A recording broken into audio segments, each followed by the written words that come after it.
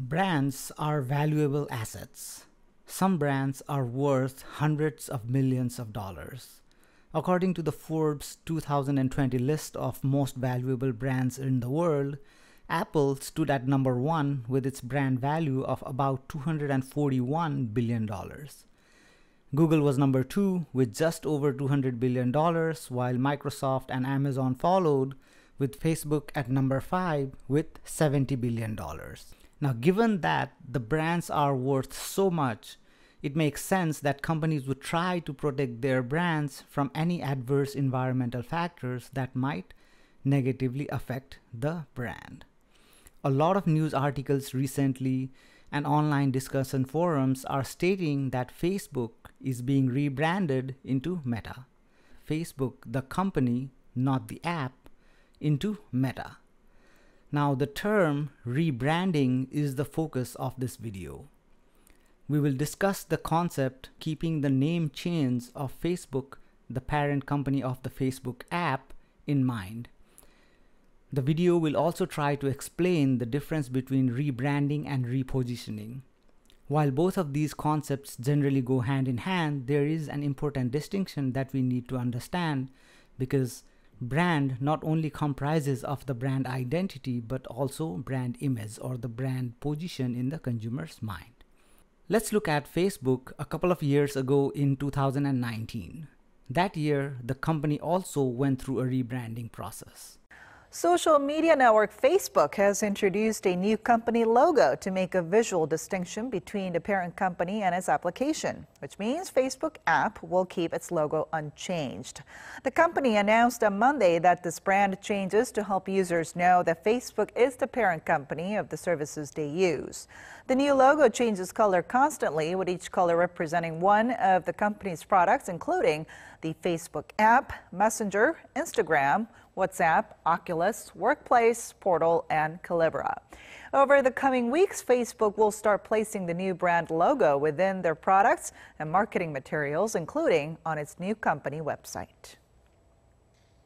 When Facebook did this in 2019, there was not a lot of hue and cry over their rebranding effort. It generally went unnoticed by the regular consumers, as many rebranding efforts do. To understand what rebranding is, let's first understand what a brand is. Of course, rebranding cannot be done without a brand that already exists. According to the American Marketing Association, a brand is a name, term, design, symbol, or any other feature that identifies one seller's goods or services as distinct from those of other sellers. Now, keeping this definition in mind, rebranding can be simply thought of as an attempt by the company to change something associated with an established brand, such as their name, logo, design, symbol, font, the target audience, etc. But it is also known that brand is not just the name, logo, design that identifies the brand. It is also the distinctive image and associations in the mind of the consumers. So, when a consumer thinks of the brand Apple, he or she not only thinks about the name, the logo, but also thinks about it being a tech company, it being perhaps an expensive company, or it being an American company, or it being a greedy company. Now, these associations that the brand occupies in the consumer's mind can be termed as the brand's position in the consumer's mind. So let's take a look at another example. What comes to mind when a consumer thinks of the companies Ford, Toyota, Honda, Rolls-Royce, or Lamborghini?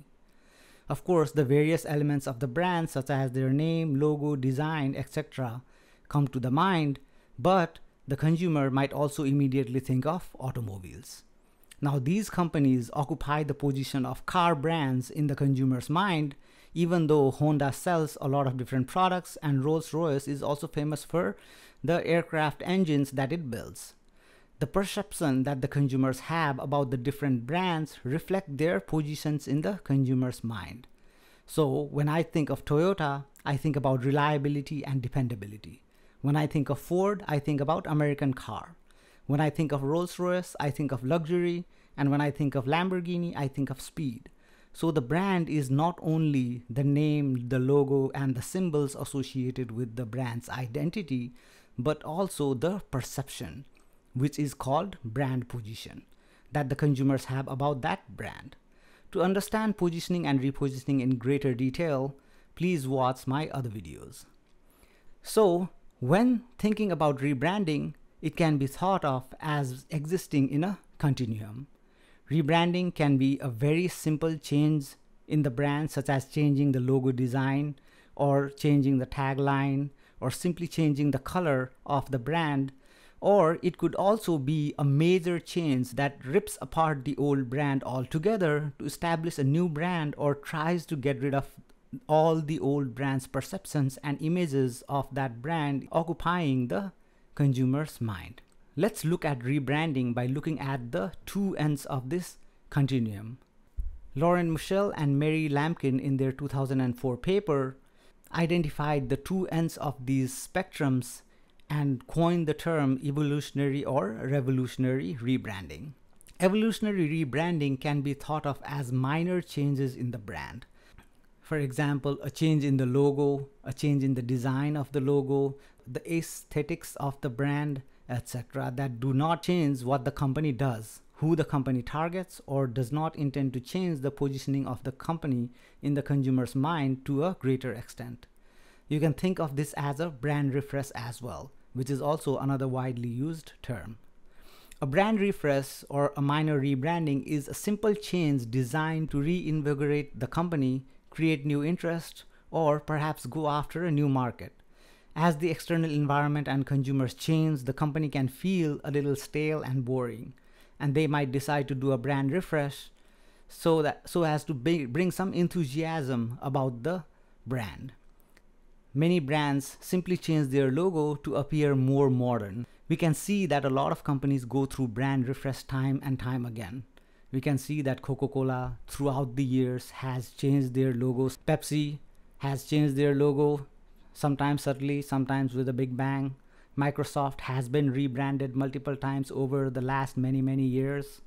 If you are a soccer fan, you will know that Juventus changed its logo, as did Wolverhampton Wanderers. Thinking about Facebook itself, let's take a look at their product Instagram as an example. Instagram in 2016 changed its logo from a Polaroid camera to this symbol. Now, this is a very simple case of rebranding, which represents the fact that Instagram was much more than just a photo sharing app that it started out as. So while the old logo represented Instagram earlier, it no longer represented Instagram in 2016, and they decided to change the logo. Kia also recently changed its logo from this to this, while also changing its tagline. Kia created the new design to embody forward movement of the brand to the future, appear bolder, more confident, and also appear modern. Now, there are many examples of rebranding like this, as it happens all the time. Now, companies may or may not be trying to reposition the brand while doing rebranding with minor aesthetic changes.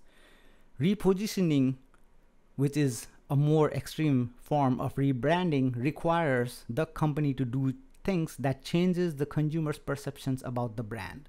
So simply changing the aesthetic of the brand may not have any impact on the consumer's perception about the brand. So if the new logo of Kia inspires the consumers to look at Kia in a different way or perceive Kia in a different way, for example, the consumers start to think about Kia as a modern and innovative company, then the logo redesign was able to reposition the brand. But oftentimes minor changes like this may be done to just refresh the brand and not to reposition it. Because to actually change the position, Kia would not only have to redesign its logo, but also have to redesign its car to look more modern and futuristic. They may have to change the advertisements and promotional campaign to reflect the new position that it wants to create in the consumer's mind. After all, changing the consumer's perception about a well-established brand is not easy. Just ask Buick, which has been trying to convince us that's not a Buick, that's what I told him, in an effort to reposition the brand from the grandparents' car to a hip and modern car. The Buick example can be thought of as an effort to rebrand the Buick brand by repositioning the brand while not changing the brand name at all. Many times, rebranding is not about just changing the logo or simply refreshing the brand. It involves a larger change, including an attempt to reposition the brand. For example, if you are old, you might remember Apple as Apple Computers. And if you're not as old, you might remember Dunkin' as Dunkin' Donuts. As they changed their market and expanded into new markets, the old names sometimes do not fit well with what the brand is all about. Apple dropped the computers to become Apple Inc. in 2007. This is because that year Apple introduced its iPhone to the consumers, and the rebranding was meant to communicate that Apple is not just a computer company but a tech company. This name change was also intended to reposition the brand in the consumer's mind so that they no longer think of Apple as only being a computer company. In 2018, Dunkin' Donuts, for the same purpose, changed its name to Dunkin'.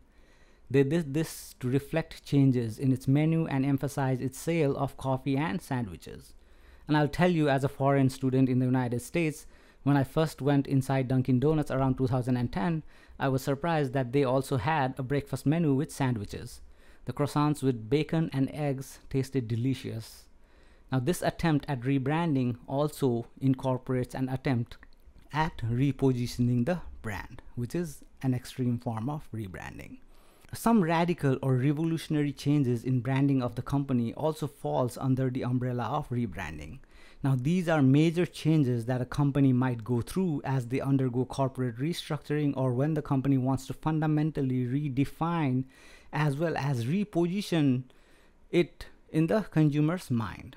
In order to redefine the company, its products, and its customers, the company may try to rebrand by changing its name itself.